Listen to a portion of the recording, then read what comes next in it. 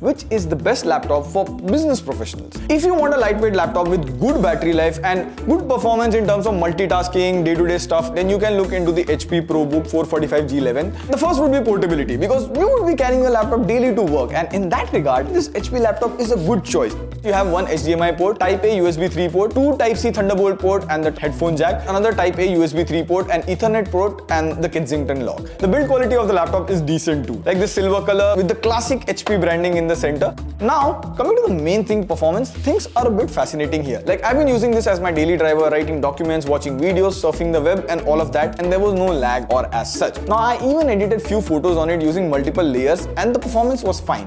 In around 70% brightness doing normal stuff, I was getting 8 to 9 hours of battery life. So the Ryzen CPU and the Zen 3 Plus cores here are optimized for battery. So yeah, that was our take on the all new HP ProBook 445 G11 OLED display and powerful CPU.